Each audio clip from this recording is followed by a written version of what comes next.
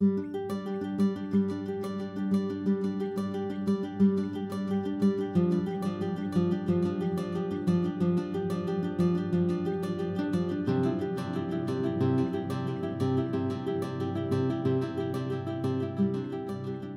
Hoppe, it's of course a pleasure to have you here. Thank you so much for coming. Your opening lecture at the Mises University was intriguing because you went through some personal biography that I don't think is well known. It seems as if you began on the left, really not just as a graduate student, but even into your full-time professional career. Is that right? Into the first semesters of my studies, I was a leftist during the last few years in high school. That can be explained partly due to the fact that that was also the time of the student rebellion. It was also a way to free yourself of the discipline of your parents, I guess. So I was an ardent reader of Marx. And then and the selection of my university teachers had obviously also something to do with the fact that I was a lefty. So I went to the University of Frankfurt, which was the center of left-wing thought at the time, and selected Jürgen Habermas as my principal teacher, and was extremely proud that he accepted me. I think I was in my fourth semester to become his doctoral student.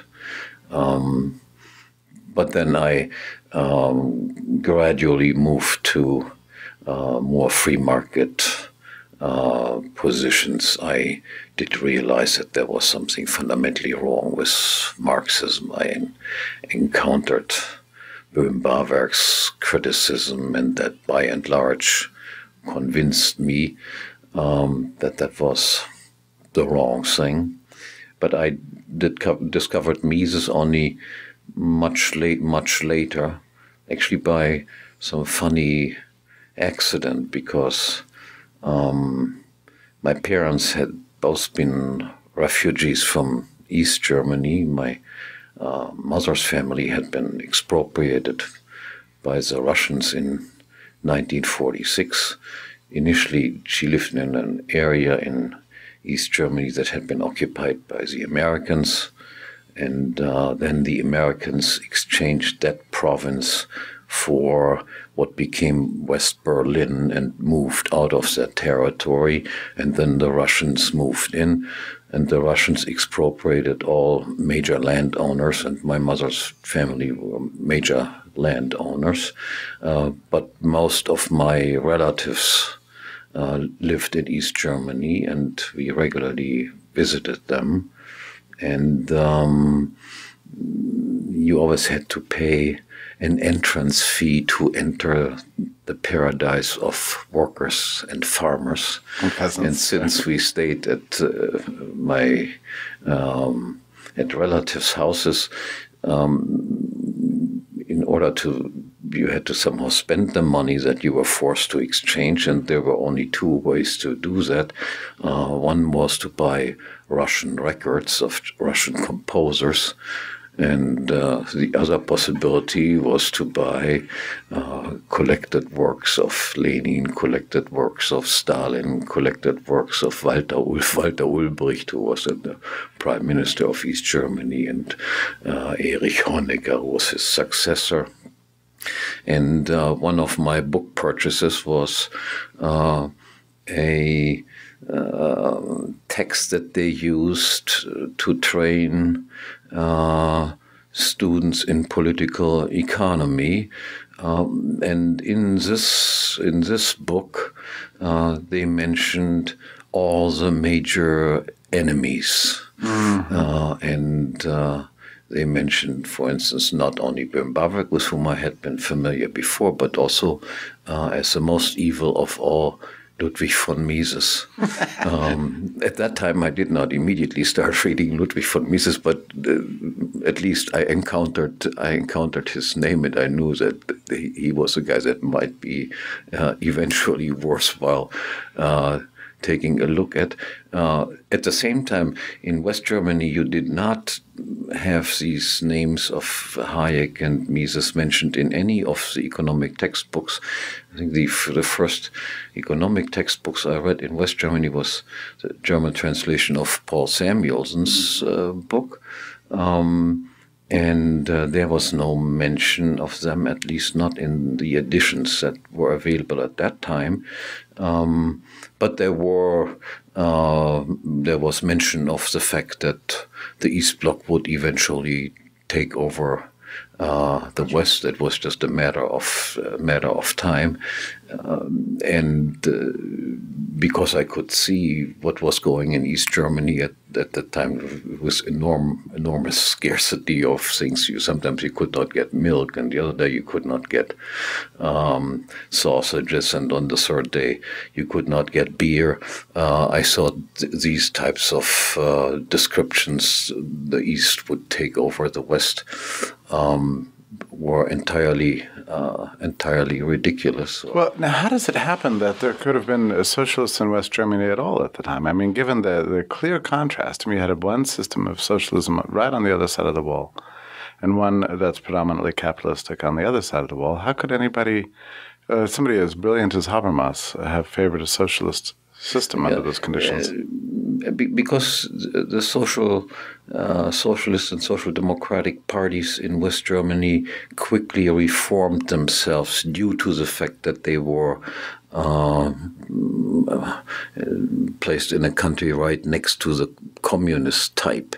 So the German Social Democrats were the first ones who became moderate Social Democrats as compared with those that wanted to have mass-scale nationalization of industries. And in countries that were further removed from the Iron Curtain, this transformation of the socialist and social democratic parties took much longer. So it did affect what the Social Democrats were all about, that millions of people in the West, of course, had seen with their own eyes what was going on in the East. I remember after integration occurred, you wrote an essay that still strikes me as absolutely brilliant in retrospect. There were aspects of integration of Germany that you regretted at the time. Do you want to explain what those were and maybe address the question whether you were right? Of course, I think I was right. The alternatives at that time were either East Germany becomes part of West Germany, so to speak, and then you could immediately predict what would happen, that the welfare state would be expanded to the east at massive costs involved, and at the same time West Germany would become more socialistic because of the integration of these people who had lived under communism and had to a certain extent acquired the communist type of mentality. And the other alternative would have been, of course, that East Germany becomes an independent state, trying to stand on their own feet, which would have forced them to introduce far more radical free market reforms than it became necessary due to the fact that they became subsidized up to this day by West Germany. Yeah, so we call it it was a step towards freedom, but it was also a lost opportunity. It was a great lost opportunity. In actually some other countries that could not rely on some sponsor like West Germany bailing them out and subsidizing them did more drastic reforms. For instance, the Czech Republic did better in this regard than they did in East Germany, because there were simply no people in the West in these massive numbers who could be forced to subsidize. You once wrote an essay, I remember quoting the words of Goethe, praising the old German city-states and their liberality and the way that led to a world of free trade and free migration. Yeah, Goethe's position in the early 19th century was, so to speak, a minority position. Most Germans craved to have a unified states because they looked at France and other centralized countries and wanted to have that. And Goethe's position was, in order to have a unification, all you need is the same currency, the same measures, the same language, but it would be good to have competition between small entities, and he compared Germany favorably to France, which had been a centralized state, and said, look, if you look at France, everything is concentrated in Paris, and if you go outside of Paris, it is deep and dark province. And in contrast, you had 37 or 39 principalities in Germany, each competing against each other, each wanting to have the best university, each wanting to have the best painting galleries, the best theaters, the best orchestras, and so forth. And that was a phase that made Germany great. In the way, the decline of Germany began with the unification of Germany after the Franco-Prussian War in 1870-71. And the unification was also achieved through means of war, not all that different to what you see in the United States happening almost at the same time, just a little bit before. So Bismarck played a similar role to Lincoln in the United States by uniting Germany by means of war. Germany's outstanding position in terms of sciences and culture continued, of course, for a while afterwards, because the old tradition stayed on for a while. All these various universities still continue to exist, but the University of Berlin became indeed then the leading university in Germany, whereas before it was just one of the universities next to many others. One of the most counterintuitive arguments you make, I believe it's in Democracy, and it's the one I keep returning to because it's so alarming and so shocking, is how you have related the prosperity of a nation to its propensity towards imperial conquests. So that the more capitalistic a nation is, the more wealthy it is, but then also the wealthier and more expansionary its government tends to be. There's actually a very simple explanation. If you are a state at all, then you can externalize the cost of aggression onto others. So all states, in a way, tend to be aggressive. But since aggression always involves costs as well, you have to finance the tanks, you have to finance the soldiers and so forth, it tends to be the case that those states that are more liberal internally have a more prosperous population at their disposal, so to speak, and other things being roughly the same, the size of the countries, the size of the population being roughly the same. This allows you then to be more aggressive because you will tend to win out in wars, except in wars that are blitzkriege, where you immediately succeed in taking over another place. But if a war is drawn out for a little bit, then of course the prosperity of a country matters, whether you will win or not. And I have also used this to explain the paradox that why is it that the United States tends to conduct a more aggressive foreign policy, for instance, in the Soviet Union, which internally was an utmost evil an empire, but of course an empire not run by complete morons who did not know anything about economics whatsoever. They did know, of course, that in a long, drawn-out war, they would tend to lose out against a comparatively large country such as the United States. And because of that, cared more about internal affairs, keeping those things that they already controlled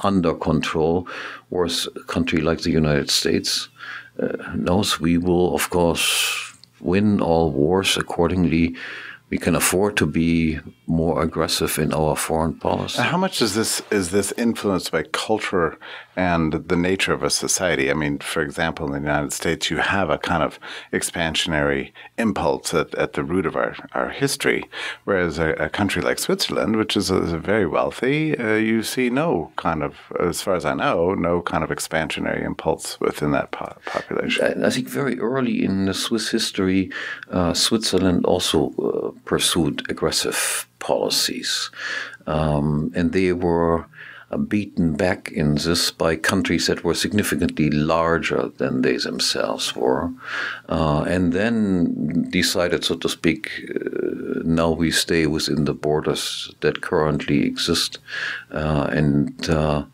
follow a policy of neutrality.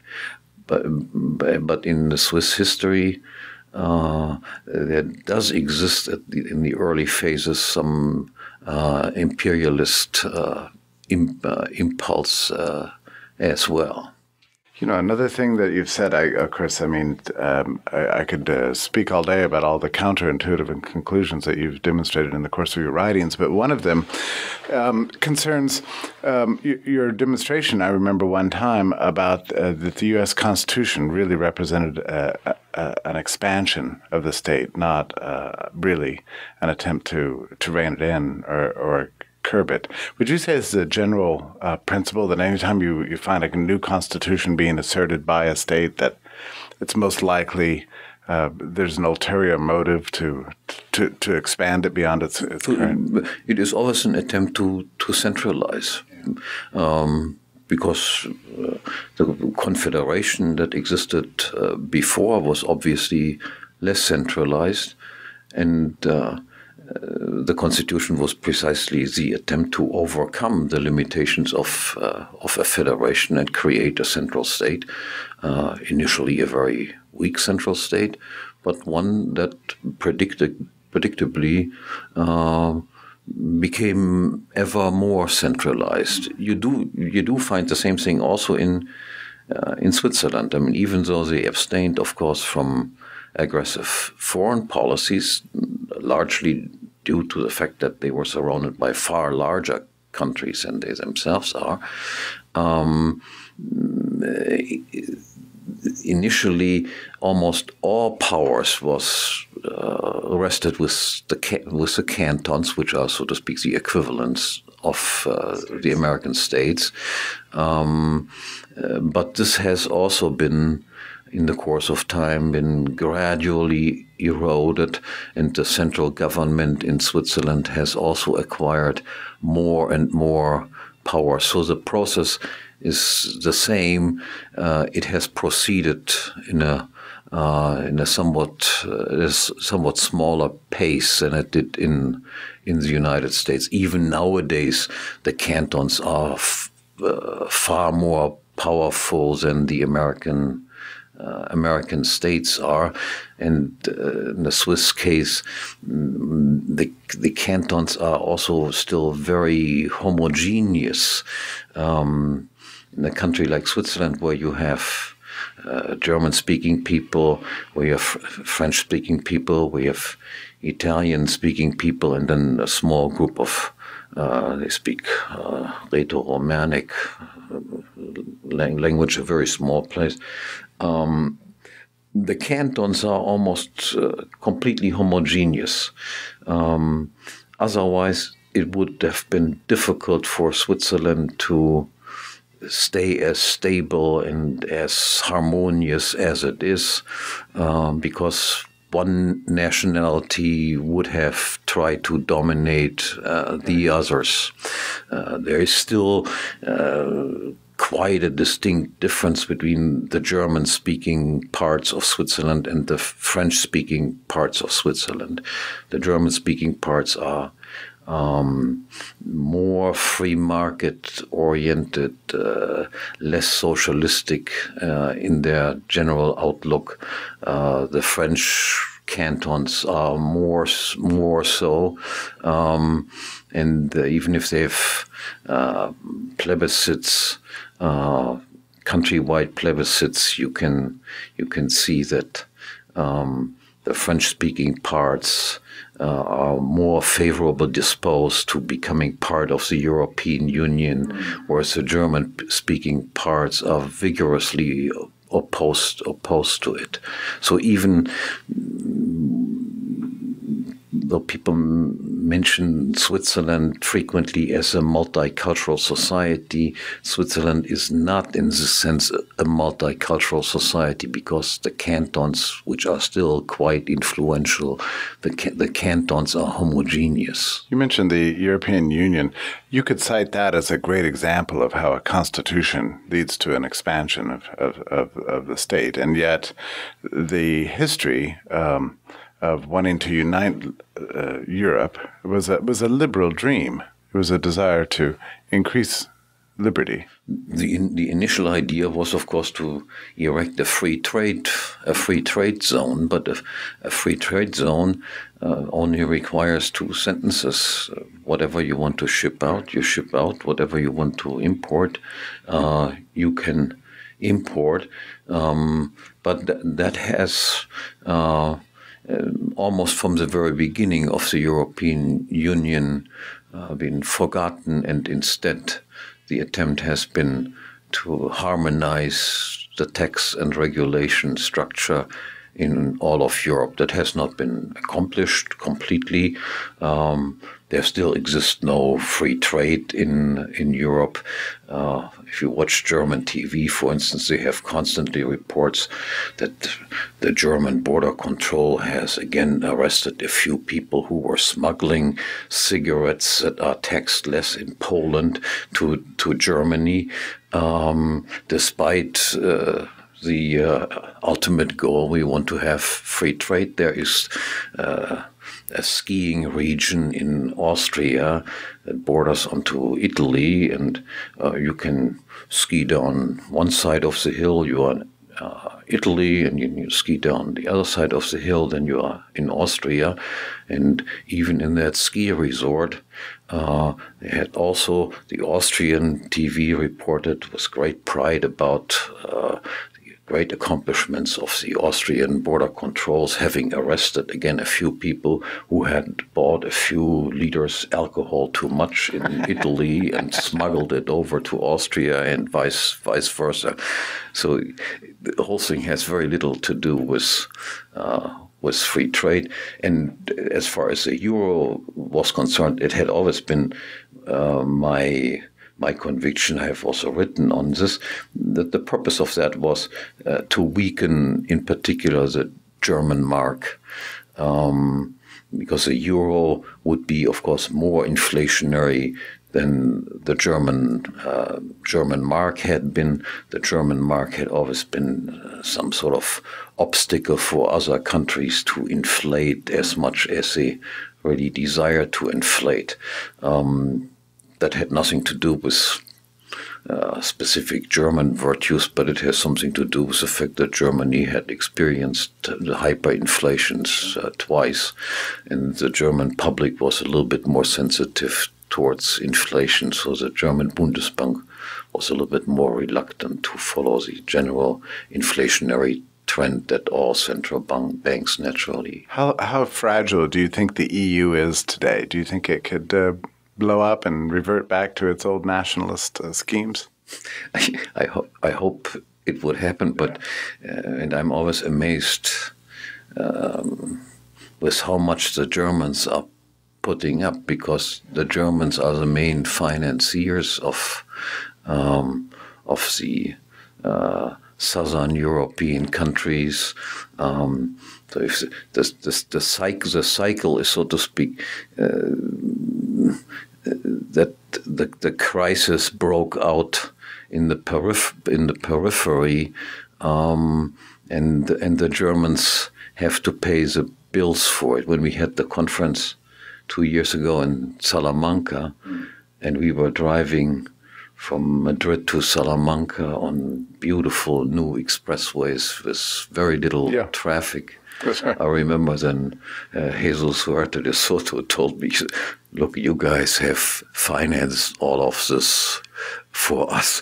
If you drive on German expressways, they are somewhat in far less good shape than the Spanish expressways are. And the Germans so far don't seem to rebel against it. But the sovereign debt crisis could make the difference. Could make the difference.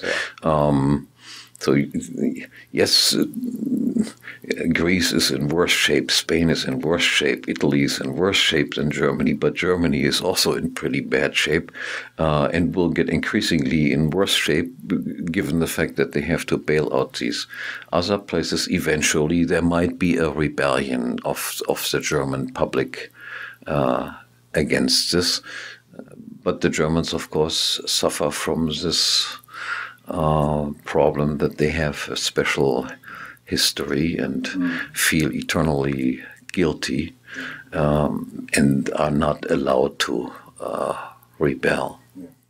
We mentioned some of your books, maybe in the order in which they've appeared in English. You have a book on methodology, the method of the Austrian School of Economics, and then you had Theory of Socialism and Capitalism, which is still being used as probably the leading comparative economic systems text within the Austrian world. And then after that, Democracy, the God That Failed was probably your most popular book. And then Economics and Ethics of Private Property, which is your most theoretical treatise. Am I leaving anything out in English?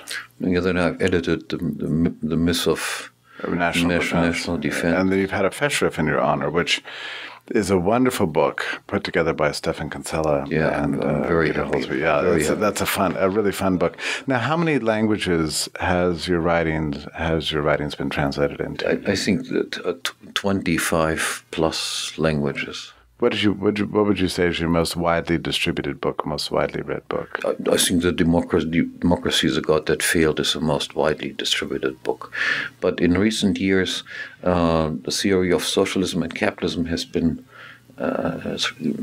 gotten several translations. I think a Romanian translation came out. Mises Brazil has published that book also in Portuguese translation. They also published the Economic Science and the Austrian Method. That's the name of the book, yeah. Which was actually, in fact, a transcription of a series of speeches. Right. Yeah. I think one article was added to it, but initially it was my first lectures that I gave in the United States, the first Mises University that we held at Stanford. Yeah, yeah. Your book, Democracy, was published by Transaction, but we've published your Economics and Ethics book. I regret in a way that the book was published by a commercial publisher. You have no control over it. They have even prevented some translations of the book to come out because they charged too high prices. I mean, the book has been translated into 6 or 7 languages also, but I get constantly complaints. I cannot download it, and it's not available free online. It is, but at the time, the possibilities that exist nowadays simply did not exist. I mean, many of these things have just changed in recent years. Yeah, it's easy to look back and say, "Oh, well, that was a mistake. We should have done it ourselves." But it was. Who knew at that time? I mean, looking back, I would say that was a big mistake that I had done it. At the time, I was happy that a reputable publisher like translation. It meant a lot at the time.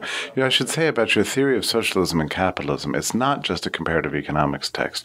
You have in there the essence of your property rights theory, which I don't think we need to say anything more about this, but I would just encourage everybody to go and read that and understand with great precision what you're saying, because whatever you say it very carefully. And to my mind, you really might be the first thinker, which is a remarkable thing to say, who laid out such a coherent view of what constitutes property that it makes it possible to so clearly delineate what is and what isn't. And no property rights theory before yours really was as thorough, and it has a special application to the area of intellectual property. So, I mean, the worldview of Hans-Hermann Hoppe has a profound explanatory power in the world of digital media, for example. Yeah, the book has also a German predecessor. Part of the previous German book was called Eigentum, Anarchie und Staat.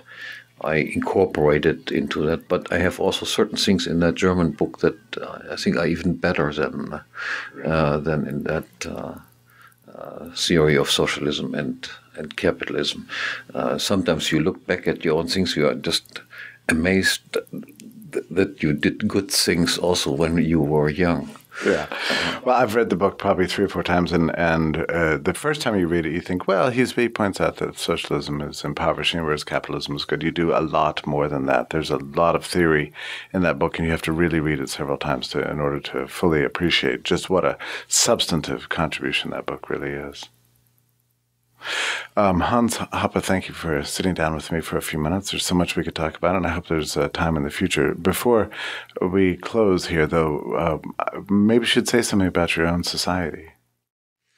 Yeah, I founded that society as some sort of counterpart to the Mont Pelerin Society, which refused to have me as a member for reasons that I do not want to dwell upon. And this society is by invitation only. I want to have it small. I want to have it intimate.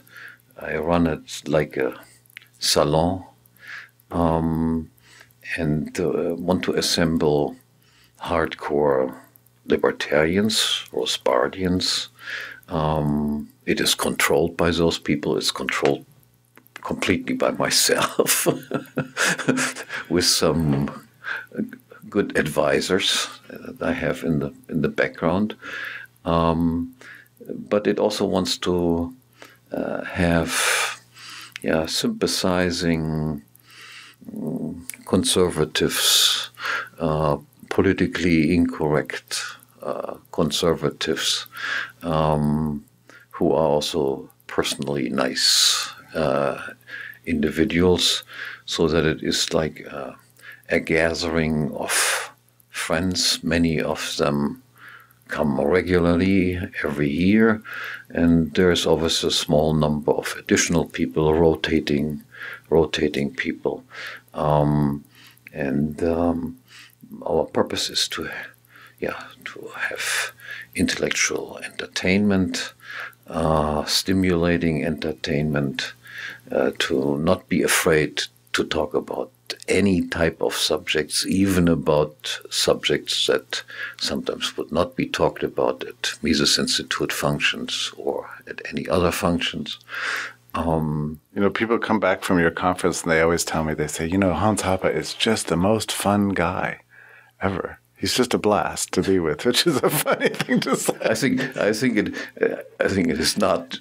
It's not just me. I don't think I'm such a blasted fun person.